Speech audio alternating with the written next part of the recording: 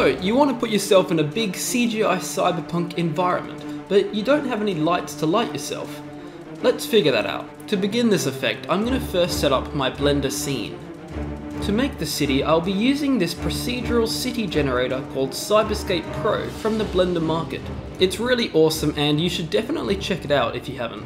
Another cool thing about Cyberscape's Pro is that there is a collection where you can simply import in images and videos to be scattered around as billboards. You just have to select that collection and then import images as planes.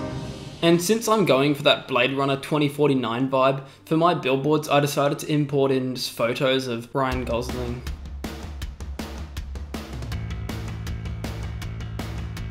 Now that I've got the city looking good, I've got to make that rooftop that I'm standing on. All I did was add a new plane, I hit G to move it, and then place it outside of the city.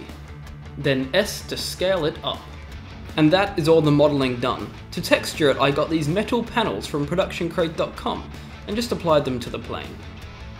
Next up, I have to add the railing, and it was just a model from sketchfab.com.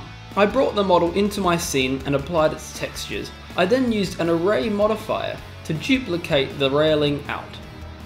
And now it is time to actually film the footage. I just whipped out my green screen and placed it against my garage door, then stood there and filmed a bunch of angles of myself, trying to look really cinematic.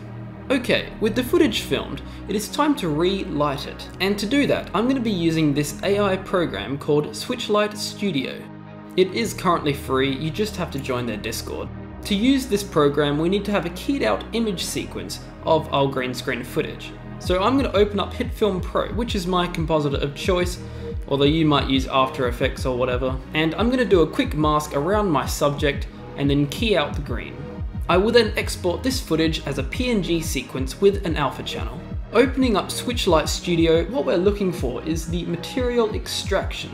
Then I'm going to select my input image directory, which is the folder where I stored my image sequence. I will then specify the output directory, extract.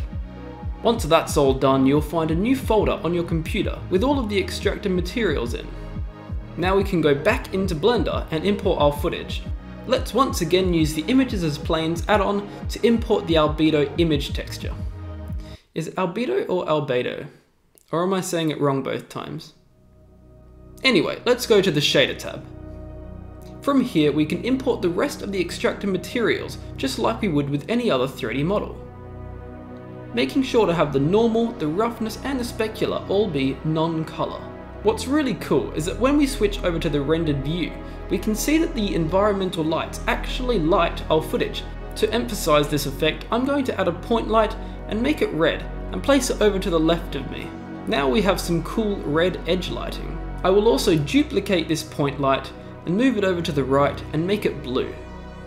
Now, this use of AI is pretty cool, but it still has some limitations. For example, it makes faces look very smooth and plastic-like, but it works really well for back angles and when the lighting is really dark, like this.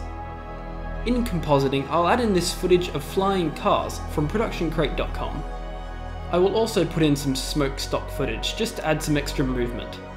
So yeah, that is how you put yourself in a CG cyberpunk environment without the use of lots of fancy lighting equipment.